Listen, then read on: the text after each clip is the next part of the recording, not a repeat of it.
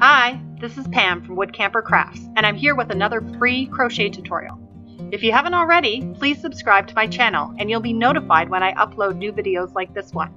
Today I'm going to teach you how to make this really easy cowl that I call the Whistler Cowl. If you're familiar with my designs, you know that all my patterns are inspired by the great outdoors. So this one here is named after a mountain where I've spent a lot of time snowboarding and mountain biking, Whistler Mountain. So as I said, this pattern's really easy. It only uses 2 different stitches and it can be completed in a few hours. Even though we're only using 2 stitches, you can see the combination creates this really unique texture. Before we get started, you'll need some yarn. I'm using the Red Heart Soft Essentials yarn, which I purchased from Michaels. And you'll also need a 6.5mm hook. So let's get started. The cowl has 30 stitches per row and 61 rows in total. In order to get 30 stitches per row, we need to start by chaining 31. So I'm going to just leave a tail here that I can weave in after, and I'm going to do a slip knot. So just put your yarn over and pull up through and just pull on these 2 to tighten. Insert your hook and then pull down to tighten. So we're going to chain 31. Yarn over and pull through. That's 1. Yarn over and pull through is 2. Yarn over and pull through is 3. Yarn over and pull through is 4. Yarn over and pull through is 5. So if you already know how to make a chain, this is very simple. I'll let you continue this on your own. So remember, we are chaining 31, or you can make your chain as long as you want. You can measure it against your own neck if you want to add a few more stitches there. You can pause this video and I will meet you at the end of the chain. So I've finished my chain 31, and as I said before, we're going to have 30 stitches in each row. I chained 31 because when I start, I'm going to be starting in the second chain from my hook. So you can see here's the first chain and here's the second chain. So the first row is going to be a row of half double crochets. So I'm yarning over, starting in my second, so there's my first, there's my second, chain from the hook. I'm inserting my hook, yarn over, and pull through. I have 3 loops on my hook, yarn over, and pull through all 3 to complete my half double crochet. When I was designing this pattern, I found out that I really needed to count my stitches per row or use a stitch marker. There was a number of times I had to pull out rows because I didn't have the correct amount of stitches. So I would highly recommend using the stitch marker on the half double crochet rows. So I've done my first half double crochet there. I actually don't own a stitch marker. I've been crocheting for 20 years and I've never bought one. Maybe I should invest one day.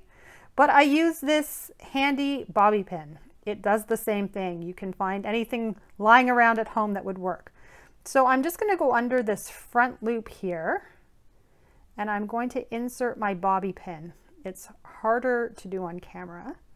There we go. So there's my stitch marker. I have 1 half double crochet. So now I'm going to keep going. Yarn over, insert my hook into the next chain, yarn over, and pull through. I have 3 loops on my hook, yarn over, and pull through all 3 loops to complete my half double crochet. So let's do one more together. The important thing is when you are working on this chain, you want to make sure that it doesn't twist. You want to be working on the right side of the chain. So make sure you're keeping it flat as you're going. You can also use some more bobby pins to mark the kind of top side here that you want to be putting your crochet hook into if you're doing a really, really long chain. That's a good technique for making sure that your chain doesn't get twisted and you're working in the correct loop. So we're going to go into the next one here. Insert your, half double crochet, yarn over, insert our hook, yarn over and pull through. We have 3 loops on our hook, yarn over and pull through all 3 loops to complete our half double crochet.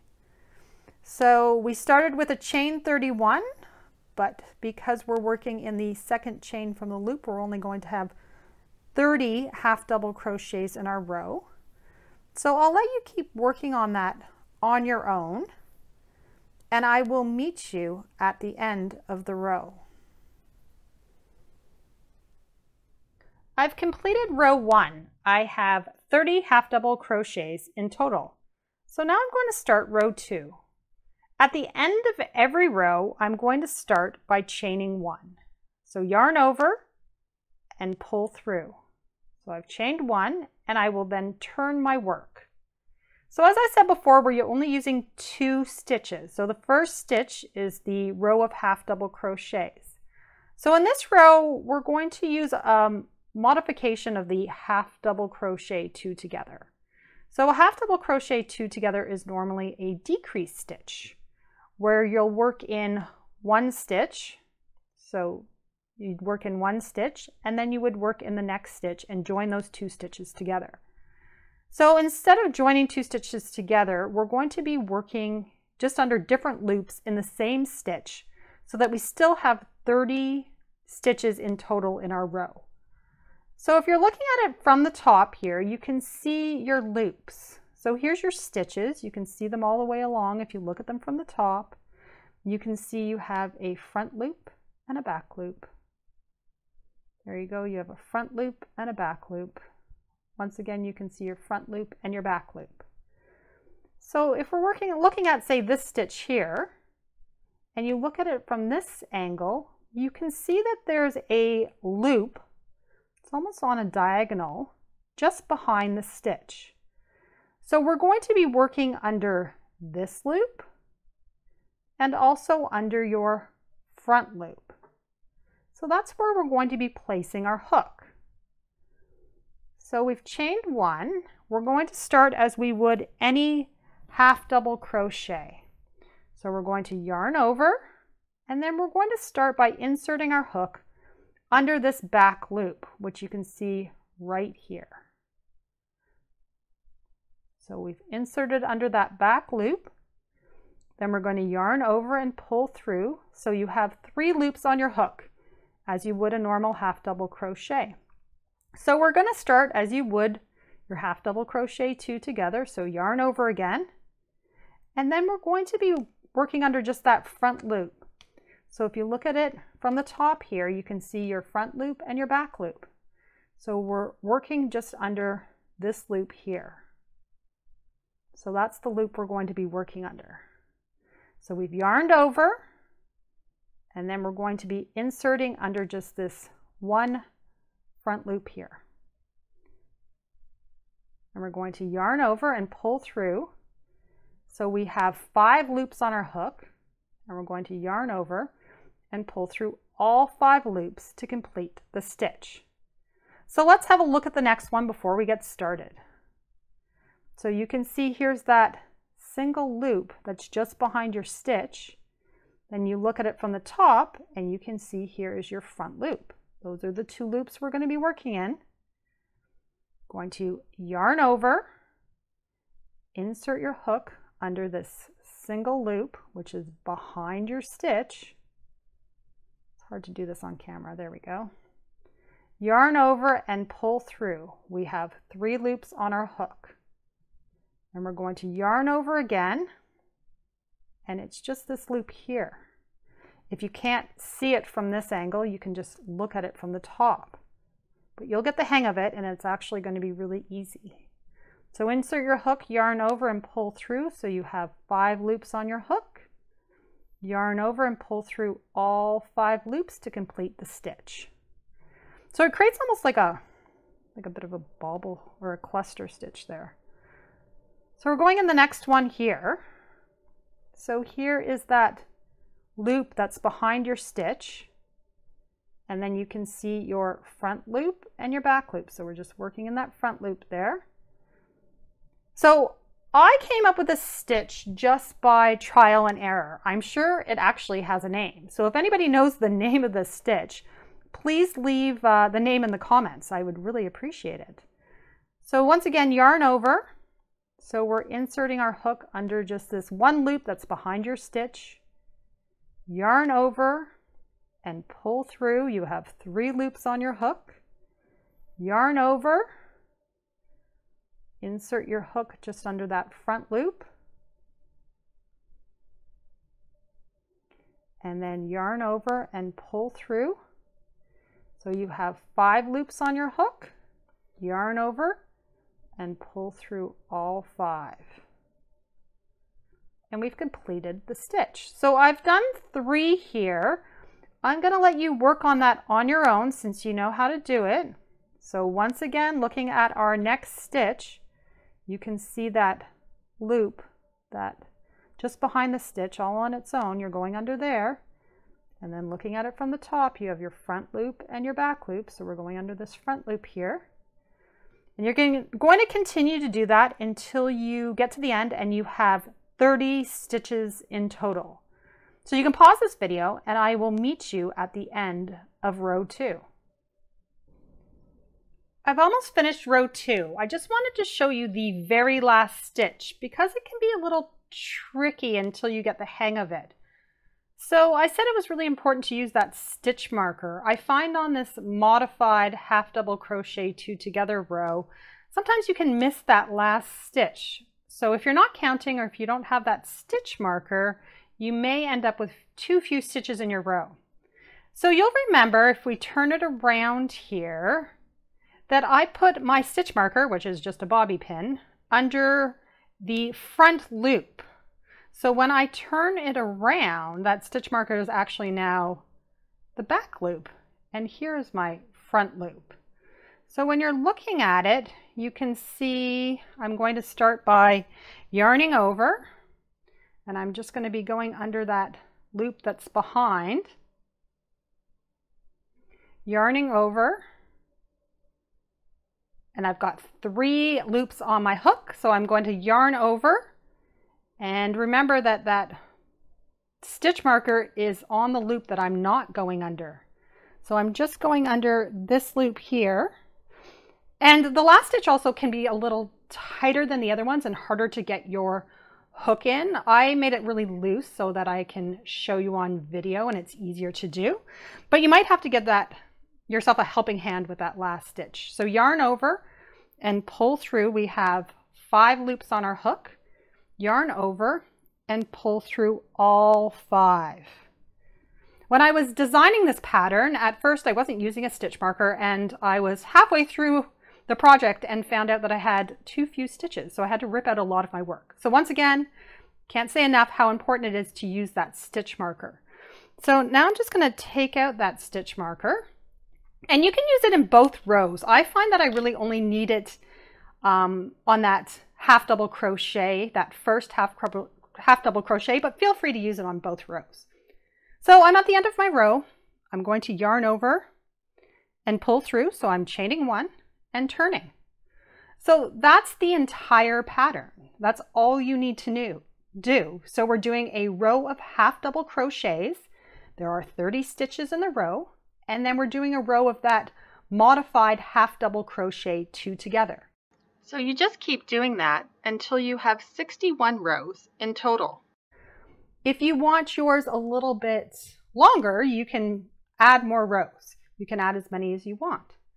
So I'm just going to start this row off with you. So we're going to yarn over, insert my hook, just make sure you're going under the right loops. So look at it from the top. There's my first stitch. So I'm going under these 2 loops here, and then I'm going to yarn over and pull through. I have 3 loops on my hook, and yarn over and pull through all 3 loops to complete my first half double crochet. So pause there for a moment, get your stitch marker, put it under just that front loop, and let's keep going. I'm going to yarn over. So once again, look at it from the top. There's my next stitch. You're going under both loops, just like that. Then I'm going to yarn over and pull through. I have 3 loops on my hook. Yarn over and pull through all 3 loops. Yarn over, insert your hook into the next stitch. You're going under both loops. Yarn over and pull through. You have 3 loops on your hook. Yarn over and pull through all 3 loops. So we're just going to keep doing that. We want 30 half double crochet in total. And then when you get to the end of the row, don't forget to chain 1 and turn. We're using that stitch marker, or we're counting, so we have 30 stitches in each row. You can pause this video and you can work on this on your own. You can sit back, relax, watch some TV. And then when you have 61 rows in total, or however many rows you'd like, I will meet you at the end of the rows and I will show you how to join your cowl together and finish off your project. I've completed my 61 rows and I'm ready to join my cowl together using a slip stitch. If you're using more rows or fewer rows, just make sure that you finish your rows on an odd number. So I started the cowl using the half double crochet, and the last row I'm using is a half double crochet. Otherwise, if you finish with an even amount of rows, when you go to join it together, your hook will be on the wrong side. So you can see this is actually the inside of my cowl. So I've put the finished sides together. So this is the finished sides, and I've already lined it up here. And what I've done is I've used bobby pins. You can use anything that you have lying around the house to actually line up the ends, just so that I make sure when I'm slip stitching them together that I'm all lined up here. So the last row we were working on, we did a half double crochet. So you've got your 2 loops here. When I'm joining them with a slip stitch, so in my final row here, I'm going to be inserting my hook under both loops. When I'm lining it up and joining it with my first row, which was my chain, I'm just going under a single loop here. So you're just going under 1 loop. So in my final row, I'm going through the stitch under both loops. And then in my first row, which is the chain, I'm just going under a single loop. So I have 30 stitches in each row. So when I join this, I'm going to join it with 30 slip stitches. In my final row, normally at the end of every row, I do a chain 1. I didn't chain 1 here. So if you did a chain 1, just make sure you take that out and then line up your ends and pin them so that they're in place. And then we can start joining this with a slip stitch. So I'm going to find my first stitch, which is right here. So I'm going to insert it. I'm going under both loops, and then I'm going to line it up on the other side and find just that single loop. So right here I've got my single loop in my chain, and this is going to be my first slip stitch. Just going to move that bobby pin out of the way. So yarn over and pull through all the loops on your hook to complete my slip stitch. So I'm going to go into the next one here. You can see I'm going under both loops in that final row. I'm going to line it up with my chain, and I'm going under just 1 loop here. So yarn over and pull through all the loops on my hook to complete my slip stitch. So once again, here's my next one. If you look at from the top, you can see your 2 loops. So I'm going under both loops, and then just make sure you're lining it up on the other side. Make sure you're not going under the same loop. So make sure you're going under your next loop. So right here, just going under my chain, I'm going to yarn over and pull through all the loops on my hook to complete my slip stitch. So you can work on this on your own. You can pause this video. Remember, we're doing 30 slip stitches to join our cowl together, and I'll meet you at the end of the row. I've finished slip stitching my cowl together, and I've now turned it right side out, and we're all done. So I hope you enjoyed that project. If you'd like to see more projects like this, please subscribe to my channel.